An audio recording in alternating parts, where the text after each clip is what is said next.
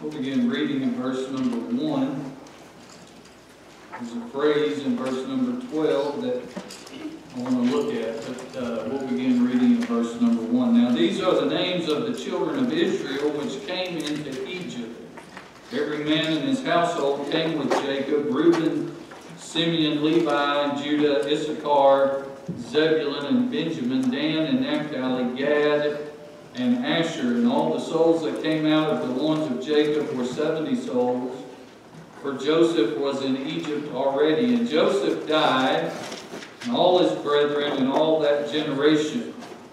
And the children of Israel were fruitful, and increased abundantly, and multiplied, and waxed exceeding mighty, and the land was filled with them. Now there arose up a new king over Egypt, which knew not Joseph. And he said unto his people, Behold, the people of the children of Israel are more and mightier than we.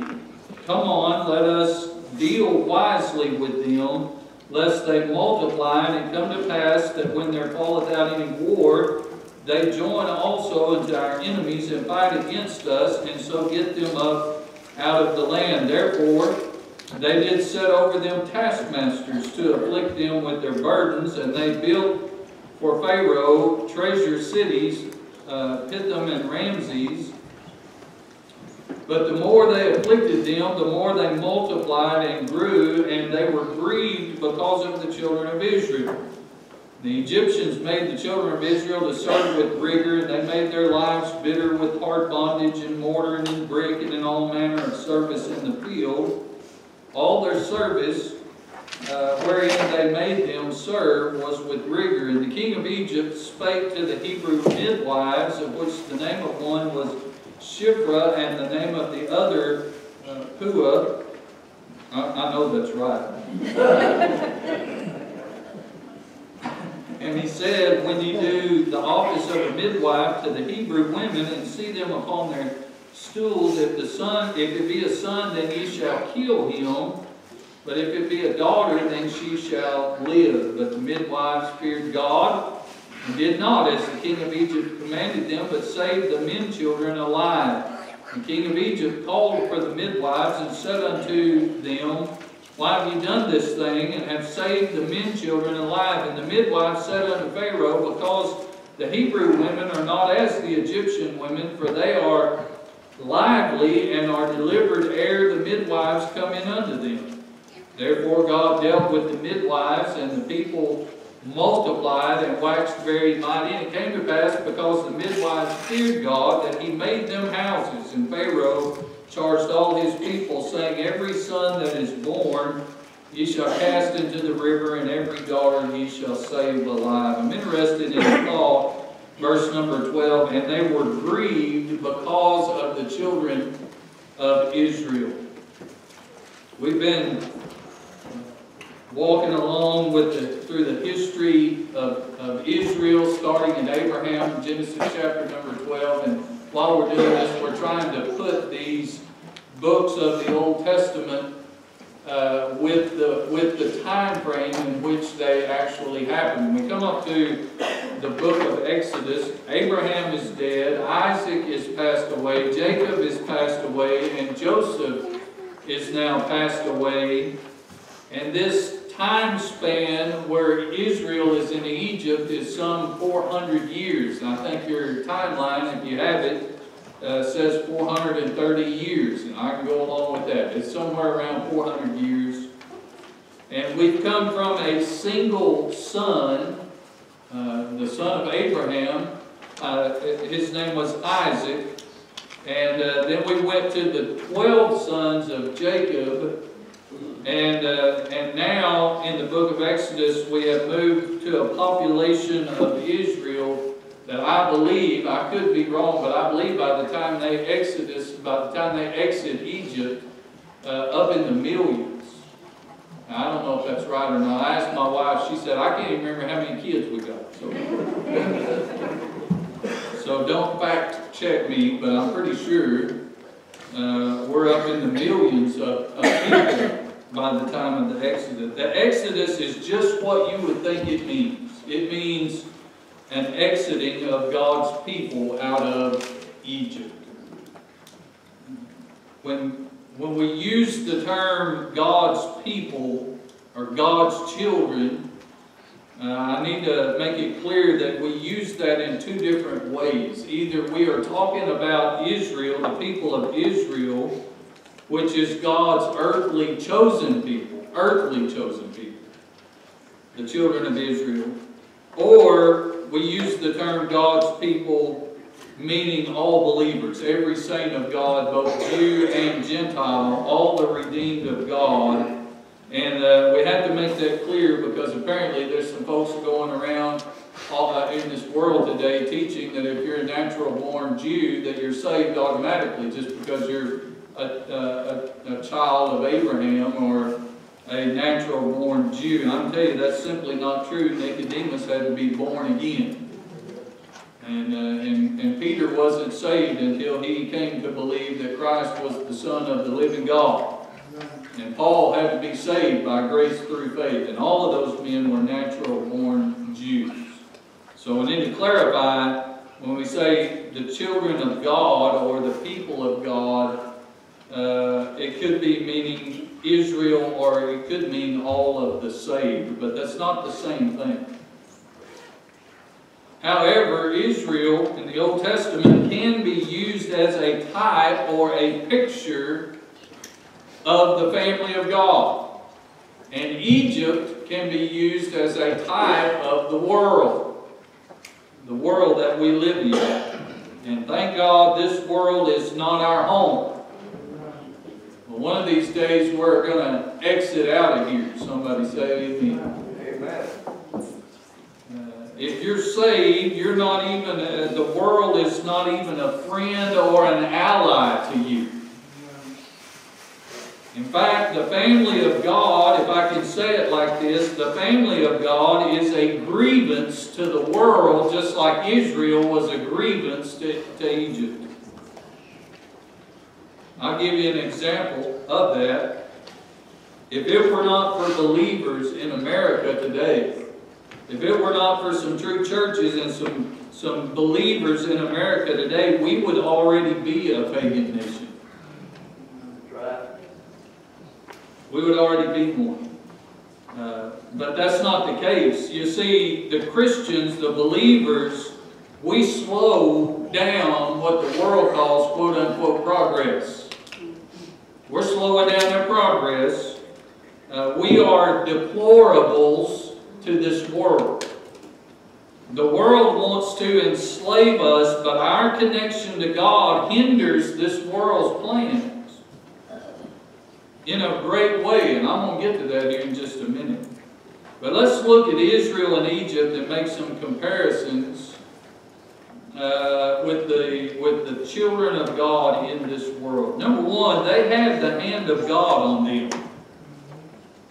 I mean, they multiplied and waxed mighty in Egypt. They had the hand of God. There's an old song that says this: there is an unseen hand to me. Talking about the hand of God. God had His hand on Israel, and Egypt couldn't do anything about it. Israel had a special origin. They could not claim, Egypt could not claim that they created Israel. They did not create Israel. And by the way, the world did not create Christianity either. There's a special origin. By this time, we get to the book of Exodus, by this time they've been called by 2 names so far. Now there's actually 3 names, but so far they've been called by 2 of the 3 names. They've been called Israelites, which means they're descendants of Jacob. And they've been called Hebrews now in Exodus chapter 1, which means they are descendants of Heber, and that guy is Abraham's great, I don't know how many greats, grandpa.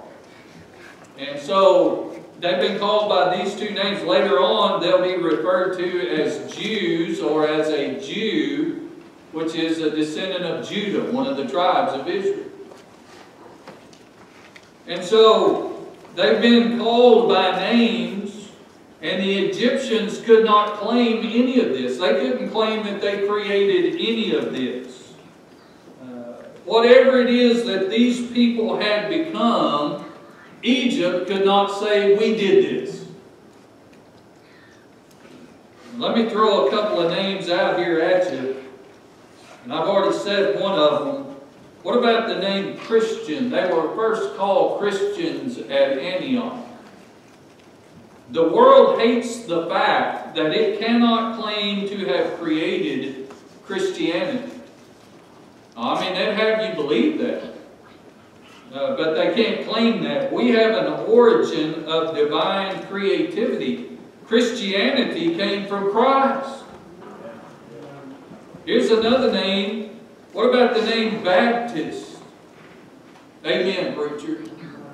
The world created Catholicism. The world can claim they created Reformed denominations, but only Jesus set forth Baptist. Our name goes all the way back to Him and the church He started.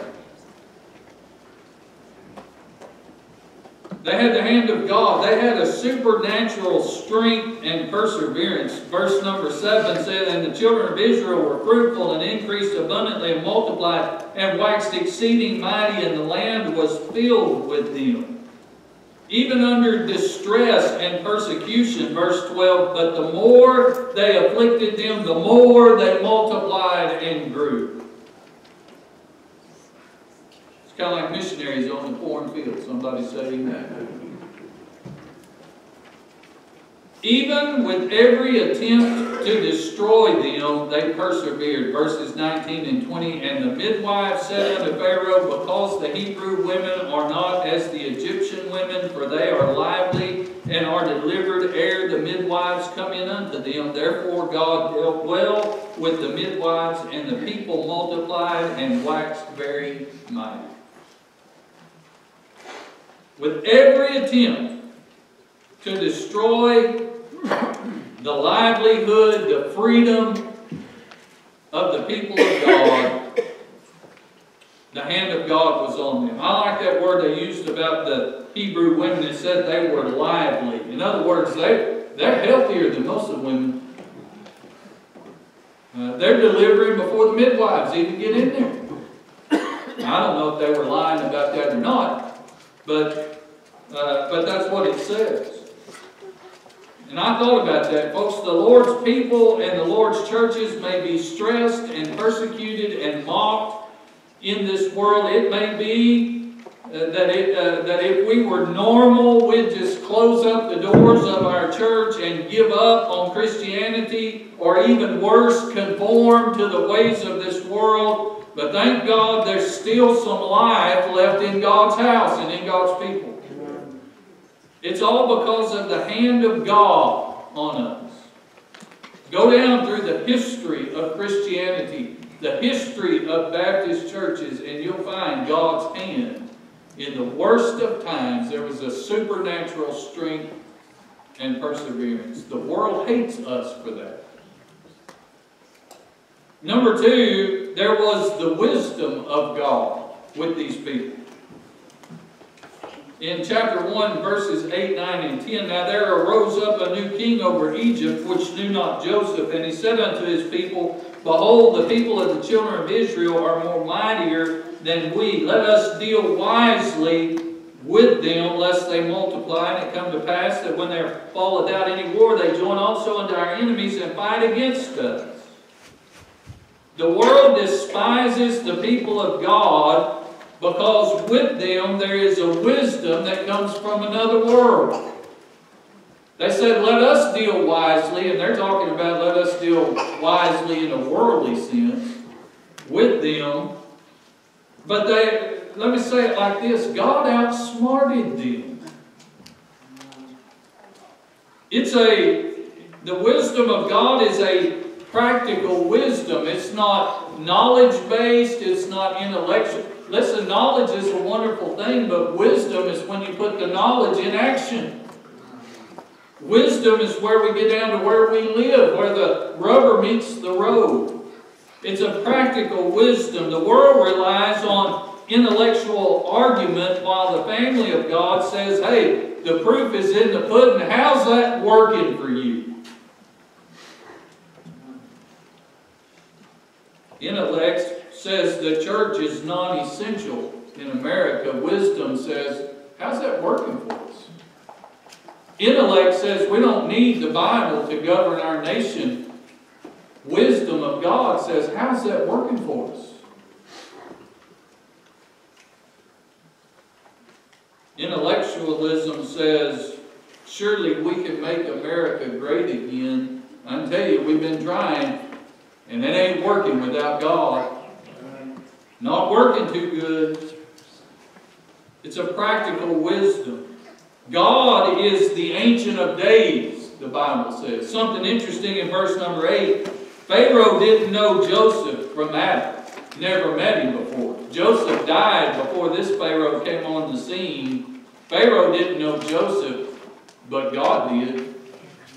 God was there when Joseph was sent down into Egypt. God was there before there ever was a Joseph. I like what Jesus told the Pharisees when they started bragging about their lineage to Abraham. He said, I'll tell you something about Abraham. Before he was, I am. God was there from the beginning. Listen, our world that we live in today doesn't know anything about creation, but God does. He was there. The world doesn't know anything about how to deal with the nation of Israel in our world today, but God does. He was there when they started that thing. The world doesn't know anything about the cross of Calvary, but God does. He was there when His own Son hung and bled and died on the cross.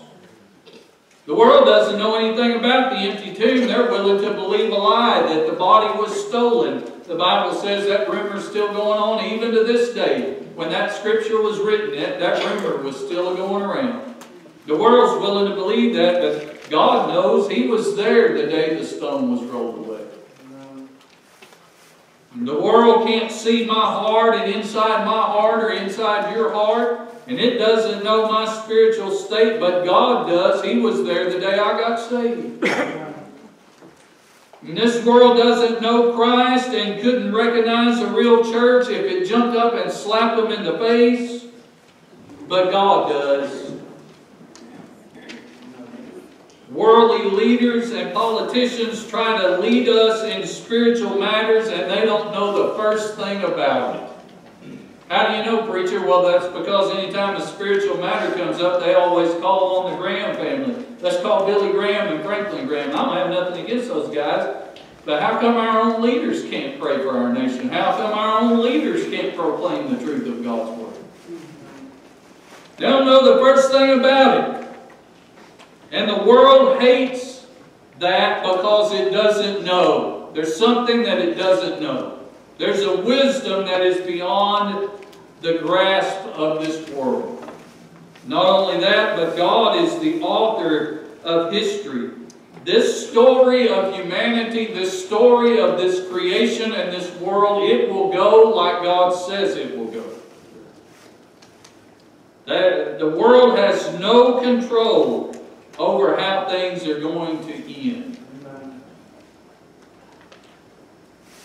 Verse 17, God's wisdom puts strategic people in place. I thought about those midwives.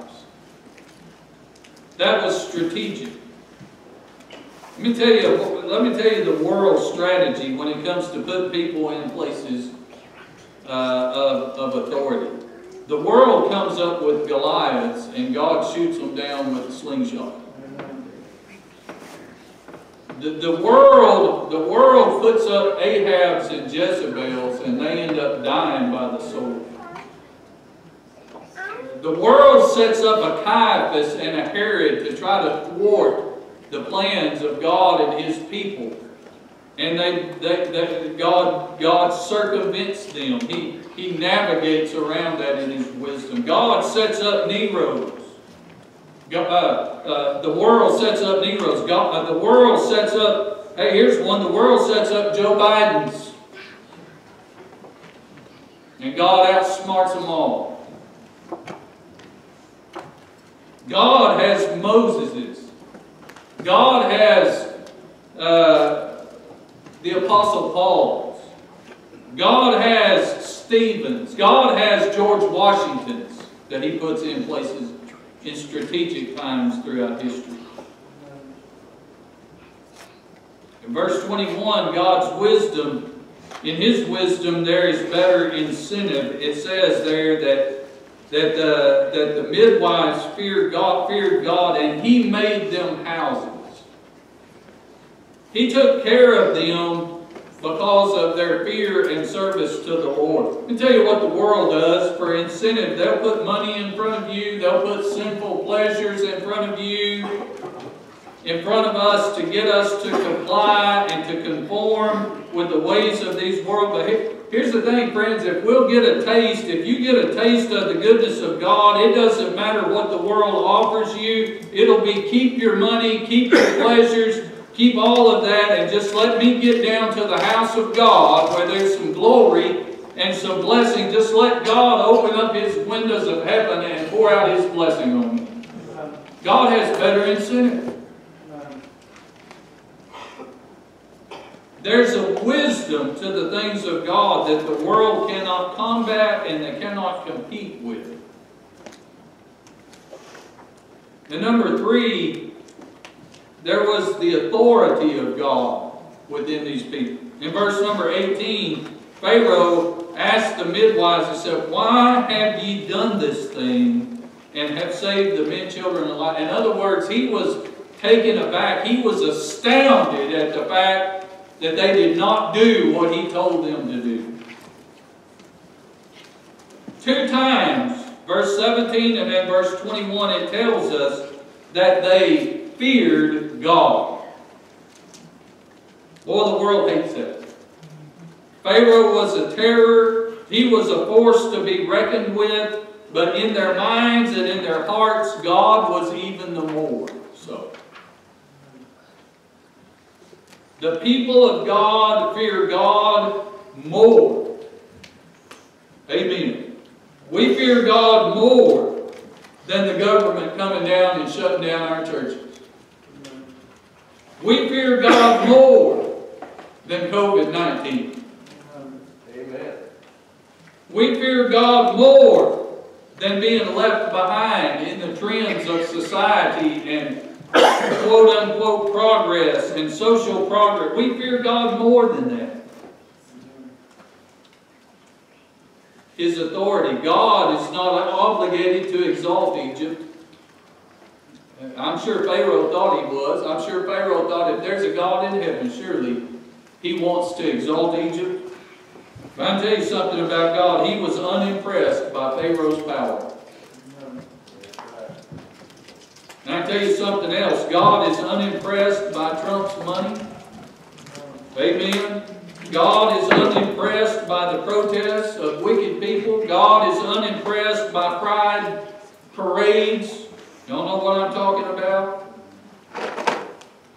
Listen, God is not bound by the vote of the majority. God's not going to concede. It doesn't matter if America votes him out or not. God doesn't have to favor our democracy. America needs to understand that God is not obligated to exalt our nation just because it's the great United States of America. Amen. He's not obligated to exalt Egypt, and He's not obligated to extinguish Israel either. But Pharaoh didn't like them. Pharaoh didn't want to listen to them. Pharaoh didn't want to worship their God. The world hates the church. The world does not like what we preach. But listen, on the world's behalf, God is not obligated to take His church out of the world's way. That's why He's left it sitting in their way. Here we are, a stumbling block to the wise, Paul said. He's confounded the wise with foolish things such as preaching. God's not obligated to remove Israel from Egypt's way and from standing in Egypt's plans. I want to say this in conclusion. There will come a day when God in His time will take Israel out of Egypt. He waited about 430 years, but there came a day when it was time to get Israel out of there. And I said all that to say this: there will be an exodus of the family of God out of this world. I know it's been a couple of thousand years, but make no mistake about it, Jesus hasn't changed His mind. He's coming back. There's coming a day when the Lord Himself shall descend from heaven with the shout and voice of the archangel and the trumpet of God. The dead in Christ shall rise. We shall not all sleep, but we shall all be changed in a moment, in the twinkling of an eye, with the trumpet of God. Israel was gathered by the Red Sea with Moses, and Moses told them this: stand still and see the salvation of the Lord.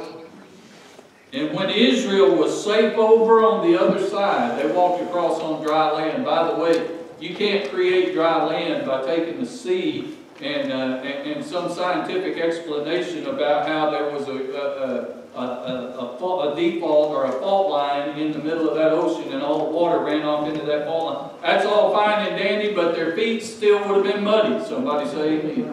Amen. God did all of that. And whenever they were safe over on the other side, when they were safe over on the other side, Egypt was left alone to face the wrath of God. There was no Moses there to stop the plagues like he always had before. You remember Pharaoh, every time God would send a plague, he would go straight to Moses. Do whatever you got to do, pray for us, whatever you got to do, but get this thing stopped. And Moses would stop it. But after Israel was gone, there was no stopping the plagues. In fact, they were consumed in the middle of the Red Sea. Let me tell you this, the world has no idea what kind of mess it's going to be in when God removes His children out of this world.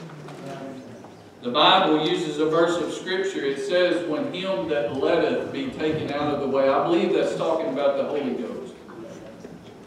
That word letteth means restrain. God is restraining some things from happening in this world right now. And the reason that let me read it like I put it in my notes. He's holding back for the sake of His people and His cause. But when we're safe over on the other side, when we've made it over on dry land and we're safe over on the other side, when there's no churches to pray for the people, there's no churches to preach the truth of God's Word, there's no Holy Spirit as we know Him to operate in this world today to restrain, this world is going to be consumed by the wrath of God. Grieved by the people of God. They don't even understand what kind of grief is coming. By the time some folks figure out the value of the Lord's churches and the Lord's people, they will already be standing in front of God at the great white throne, and it'll be too late to be saved. God help us to get over our hatred of lost people, even though they treat us bad, even though they treat the things of God bad. Let us get over our hatred of people for the way they've treated us and the things of God, because if we'll get busy for the Lord, we may be able to convince some of them to come with us. Amen. We may be able to convince some of Jesus Christ before it's too late. Because when this world is over and the elements are burned up with the fervent heat, it's going to be too late to be saved. It's going to be too late. Let's stand. Lord, we thank you again for allowing us to be in your house today, Lord. We thank you for the sweet Spirit in this place, the Spirit of God that meets with us and speaks to our hearts and stirs our hearts, Lord. We thank you for all that you do in our midst. Thank you for each and every family that's represented in this place today. And Lord, thank you for the people of God, that even in a world that hates you and hates the church and hates the family of God, Lord, we've got a people that we can pile up in the house of God with, to pray for each other and encourage one another to go on another mile, understanding that it's just going to be just a little while. And you're going to come take us out of here. All I know to say is even so, come Lord Jesus. Lord, we just ask that you bless the rest of this day. In Jesus' name we pray. Amen.